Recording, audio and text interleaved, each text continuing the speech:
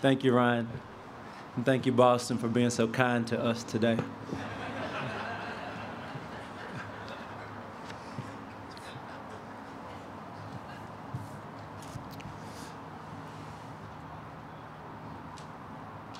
I arrived at Harvard Business School in very bad shape.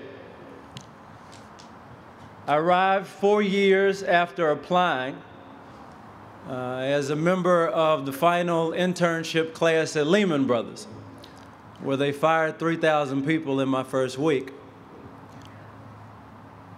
I arrived after spending a year in the hallowed halls of Washington, D.C., where I developed an uncanny knack for making copies and making coffee, making liberals and conservatives very upset. I arrived after a failed attempt to help a Democrat become governor of Texas and a frustrating attempt to survive startup life in New York City on tuna fish and peanut butter. And even worse for some of you here today, I arrived at Harvard after graduating from Yale. Very bad shape indeed. And when I got here, I made 2 promises to myself. Do not work in another startup, and do not work in another nonprofit. And when I leave this place tomorrow,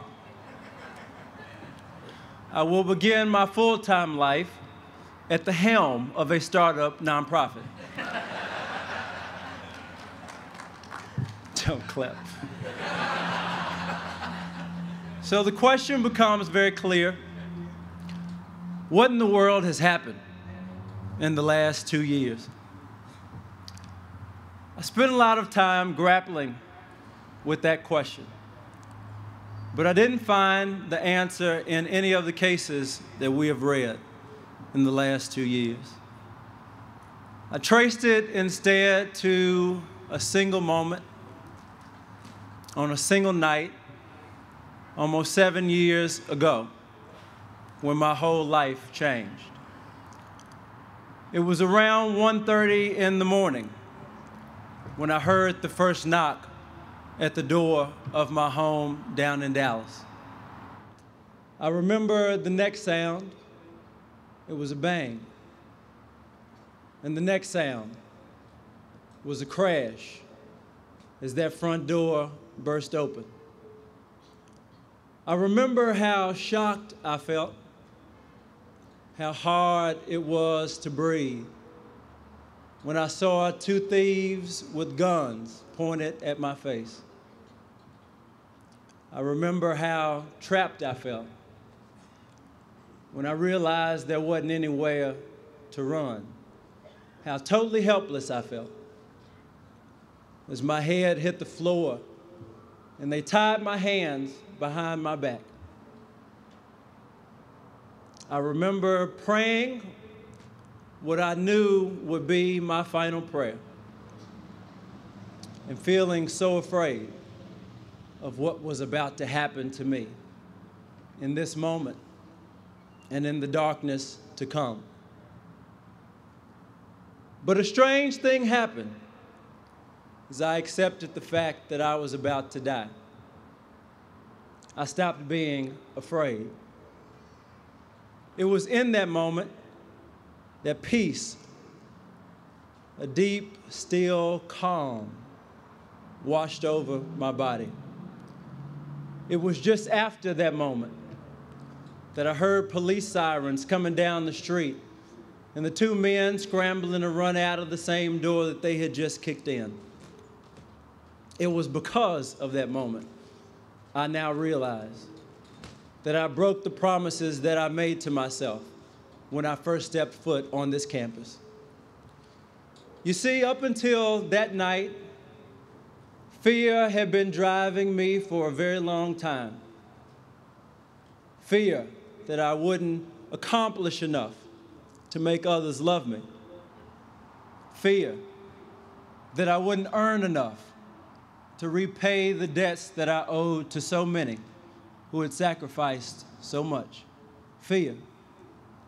That I would prove the teachers right who said when I got into Yale, there's no way that boy is going to graduate. He'll be home before the end of the first semester. They obviously had never heard of my dear friend, Mr. Grade Inflation.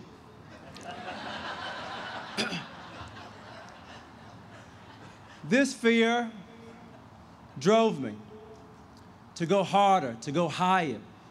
It drove me to see my journey from Oak Cliff, Texas, to Yale as a chance to leave behind all the challenges I had known and grab hold to a life of ease and comfort and security.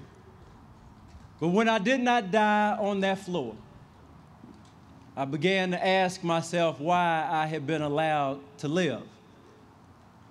And it struck me that if I had been judged that evening, I wasn't going to be asked how fancy my degrees had been, or how many people I had known, or how much money I had piled into my bank account. If that night had been my last, my Maker would have peered into my heart to ask not what I had been able to get, but what I had been willing to give. And having nothing in my pockets then or now, I decided to give my life to a cause greater than myself. But I didn't know how to do that.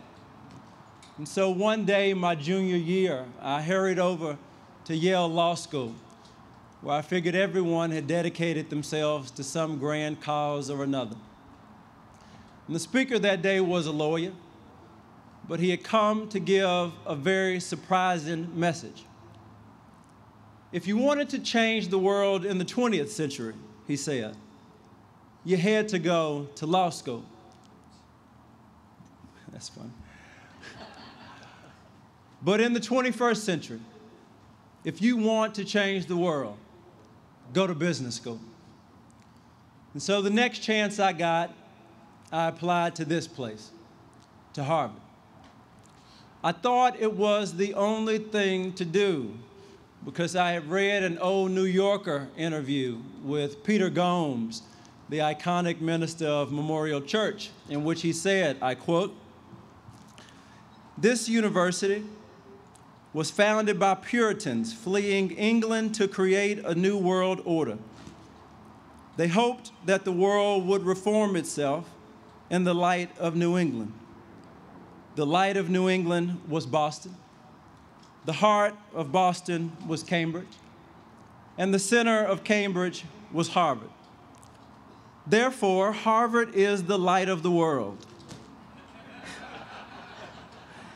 And you stand in an unbroken procession stretching all the way back to Moses, who would himself have come to Harvard." If it was good enough for Moses, I thought, it was good enough for me. So here I came after my own years in the desert, tired, frustrated, ready for an easier path. Some of you may have felt the same way. But something about this place, something about the last 2 years, convinced us to turn away from those paths and believe that there was a better, higher, harder way to go. It wasn't that Harvard Business School changed who we were. No, instead, I think it reminded us who we could be. It reminded us that we didn't have to wait until we were rich or powerful or until we actually knew finance to make a difference. We could act right here, right now. It was here where the question was asked, when will we live in a world where gender equality is not the exception, but the rule? And it was our Women's Student Association and our ambassadors who raised their voices to say, right now. It was here where the call for help rang out.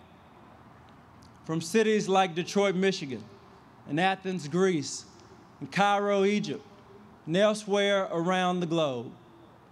And it was our classmates who raised their hands to say, I'm coming right now. It was here where tabloids wondered, when would LeBron James attend an HBS book launch party? When would Sir Alex Ferguson teach in an HBS classroom? Oh, when would Michael Douglas take one of us to the Super Bowl?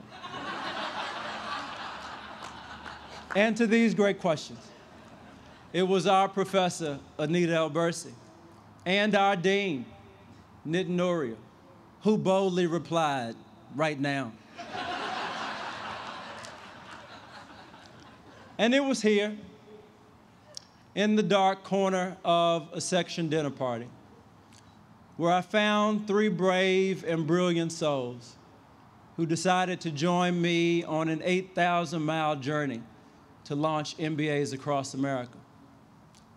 We set out on this journey because we believed there was a serious challenge facing our generation, what my friend Andrew Mangino calls the Dream Depression.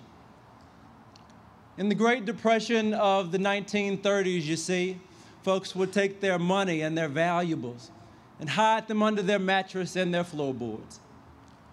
But now, in this Dream Depression, in a time of uncertainty the whole world over, folks are taking their dreams and their hopes and their aspirations and hiding them in all types of places, never to see the light of day. Well, we hit the road because we knew the dreams would not be found in a case or a cubicle. They'd be hiding in the nooks and crannies and in the unbeaten paths. So as we traveled, we saw the signs for countless big cities and tiny towns, but we also saw the signs for hope. We saw the signs for hope in the fact that a black guy from Texas, a white guy from Maryland, a Jewish girl from New Mexico, and an Arab guy from Morocco could pitch a tent in a cow pasture in rural Montana. We realized that night that we were all in this together.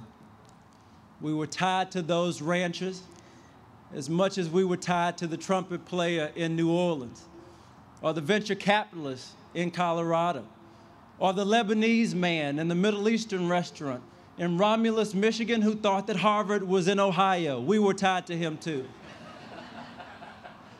We saw the signs for hope out there in entrepreneurs like Sebastian Jackson, who runs a barbershop that recycles the hair from clients to make compost and plant trees in some of Detroit's most blighted neighborhoods.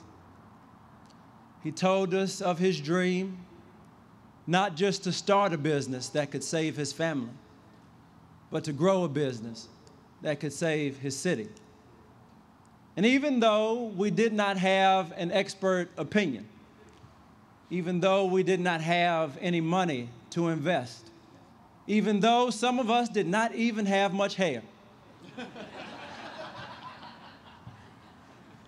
he welcomed us in because he believed that 4 people from this place with this education had to be able to help him bring his dream to life.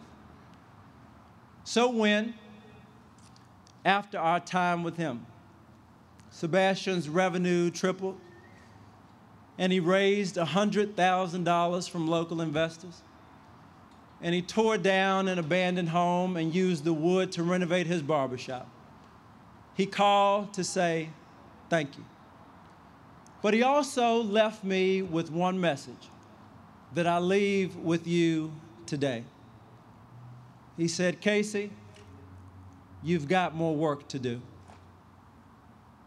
So while I may never forget what time it was when I heard that first knock at my door 7 years ago, right now is the time that I'm obsessed with today.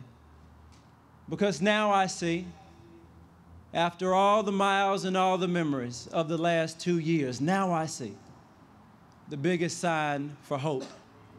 You, my friends, my fellow graduates, not because of what we've done, but because I know we have more work to do. In your hands, as well as mine, lies the hope for a new generation of business leaders, in which each of us becomes a pioneer, in which each of us decides to travel unknown roads in search of unsolved challenges, in which each of us commits our time and talent not just to the treasures of today, but to the frontier of tomorrow, where new dreams and new hopes and new possibilities are waiting for us to pull them from the darkness. Yes, we have more work to do.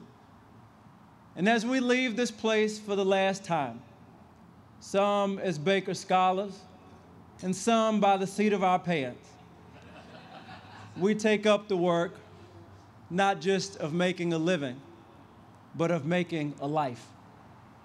For if all we've learned here are 4 Ps and 5 forces and 6 sigma, we will prove William Faulkner right that we labor under a curse, that we live not for love but for lust, for defeats in which nobody loses anything of value, for victories without hope, and worst of all, without pity or compassion, that our griefs grieve on no universal bones, leaving no scars, that we live not from the heart, but from the glands.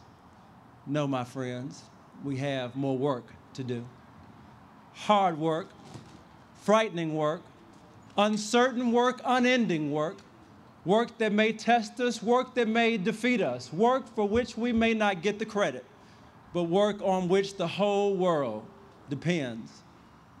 The time is short and the odds are long, but I believe that we are ready nonetheless. With the love of those who raised us, with the lessons of those who taught us, with the strength of those who stand beside us as we face what lies ahead, I say, let us begin. Thank you.